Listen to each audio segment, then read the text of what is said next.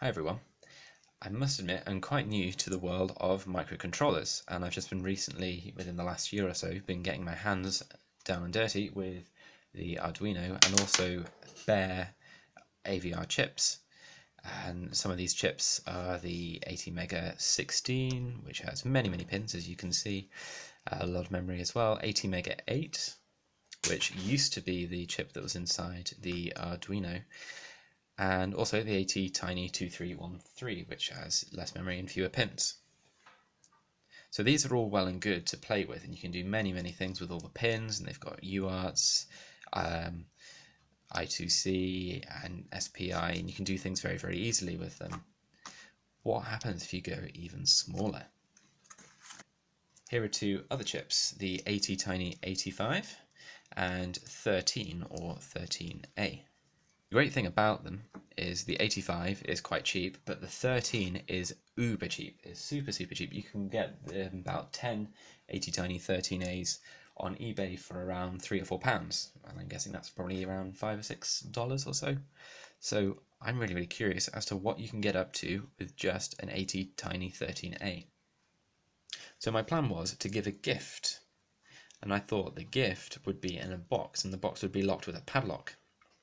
And the padlock would be one of those padlocks with a 3 or a 4-digit code on, and you could twist it and it would unlock. But in order to get the code, I thought first you'd have to solve a puzzle. And I thought you could use the ATtiny13 to do this. It's a very simple circuit, not well drawn, not really schematic either here. Is the ATtiny13 connected to a battery and two LEDs, and the LEDs would blink in a certain pattern.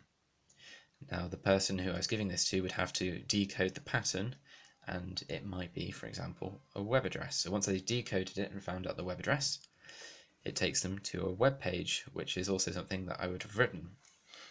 And the web page on it would have another small little puzzle, which they would have to solve.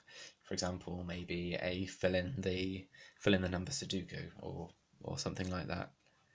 And once they've done that, I think the answer could be in a numeric form, in the form of maybe a phone number. So this phone number would have been one of my phone numbers, for example, on an old SIM card for a mobile phone. And as they called the phone number, they would have received that automated reply that you get when you can't answer the phone at the moment. And the answer machine would give, in that bit where you record the message, the 3 or the 4-digit code, and so you could use that code to unlock it. A bit complicated and a bit over the top, but I thought it would be a cool project to do and also a nice gift to give. This is what I came up with in the end. It's a really small circuit. It's just a CR2032 battery, the ATtiny, two LEDs connected to these ports just here, a resistor which connects the other end of the LEDs to ground, and also a switch to turn it on and off. So when you flick the switch, LEDs come on and they start blinking. So the pattern I decided to use in the end was Morse code, but I decided instead of having dots and dashes, the longer ones would be the blue LED and the shorter dots would be shown on the white one. And this shows a web page. So it's just done on proto board, and it's just got some solder blobs on the back and a few hookup wires. But yeah, I thought it was a really nice small project to do to get me a bit more acquainted as well with AVR-GCC.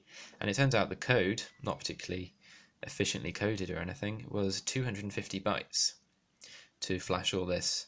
Whereas if you wanted to do just blink one LED on the Arduino, that would have taken 1000 bytes using the standard Hello World sketch.